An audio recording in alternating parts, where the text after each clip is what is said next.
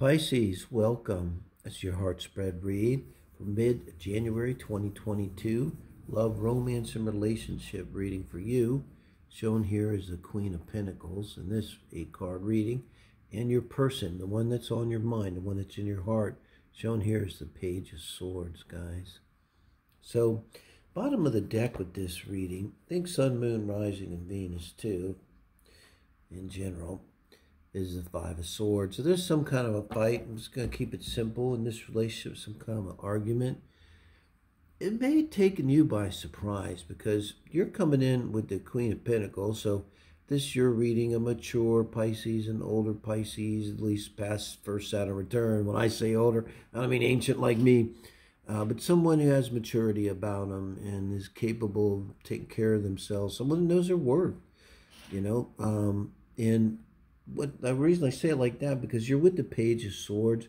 There's got to be somebody that's younger than you, that might not be as substantial as you in some way, and that could be a factor.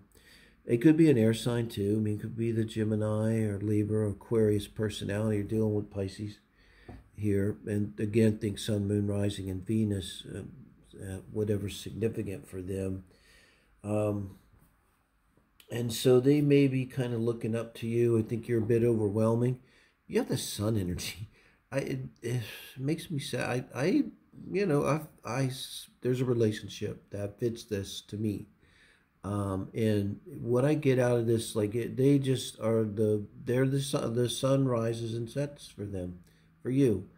And this is probably a big deal. I mean, I don't think you go around being the Queen of Pentacles would not be someone who goes around having this kind of feeling for someone often. So probably it's very special. When they're reacting to you, now their energy towards you is the Nine of Swords. I mean, it couldn't be any different. So they're isolating. They might have withdrawn from you. Either just, you can tell they've withdrawn. Swords in both cases. Probably communication. This could be a classic case, someone ghosting you. You know, Pisces is that sign of ghosting. The 12th house, Neptune, very prominent for me, Neptune. Pisces, my 7th house.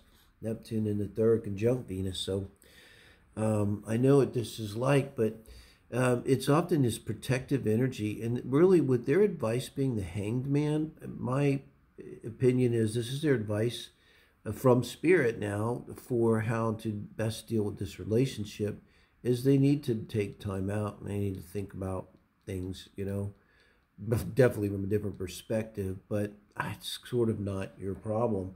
And the advice from Spirit for you, being the moon and coming under the sun, is there's something you're not seeing emotionally here. And that's usually when we don't see something, this moon energy. You know, it's something in ourselves that oftentimes, if you just ask a friend to explain the situation, just say, like, what am I not getting here about this situation? They probably go right to it.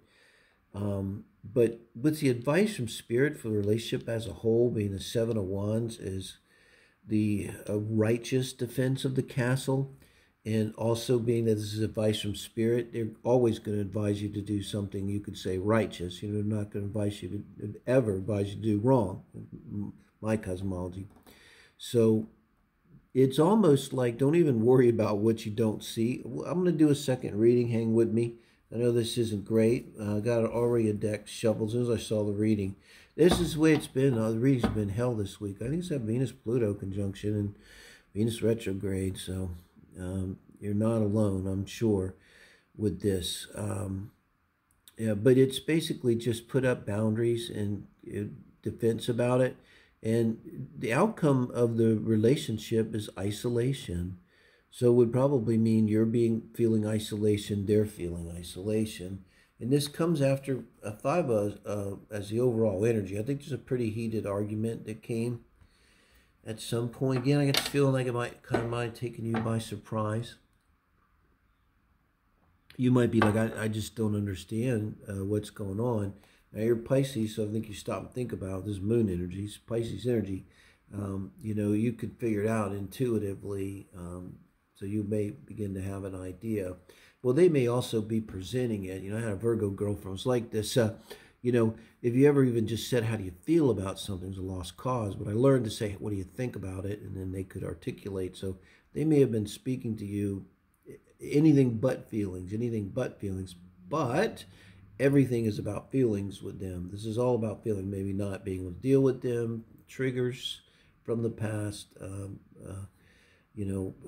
relationships that, weren't resolved.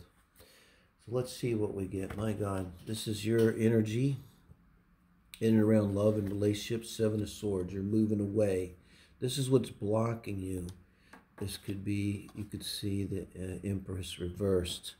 So you came in as a Queen of Pentacles, and I think this energy could take you down a little bit with the Empress here being reversed. So you just have to, kind of what I was saying, you're going to have to move on and just put up these defenses and move on with your life from this situation. And this is your advice from Spirit, which that's the shine. If you have any Aries energy in your chart, here you go, King of Wands. And that, in this little 4-card draw now, like this one, the Seven of Wands, this to me is the most important energy in this 4 cards reading. This is advice from Spirit. So you're moving away. You're going to have to get back in touch with your Queen of Pentacles, with your Empress. You know, you could say Queen of Pentacles, you might one day, it would be the one in line to be the Empress. So, this is in reverse, kind of just to really demonstrate, how this is kind of detached you from, your worth and what you are. And this is definitely getting back your confidence, getting back your energy. It's really strongly releasing from this. And now I think it's beautiful coming with the 9 of Wands as an outcome.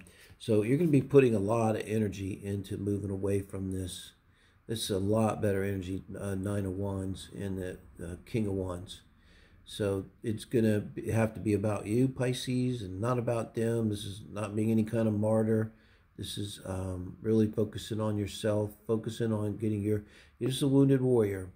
But the wounded warrior knows that they're down for a minute and they're going to get back up, So it's all about what you learn from the experience here. And I think like this was a younger person. They weren't as substantial as you.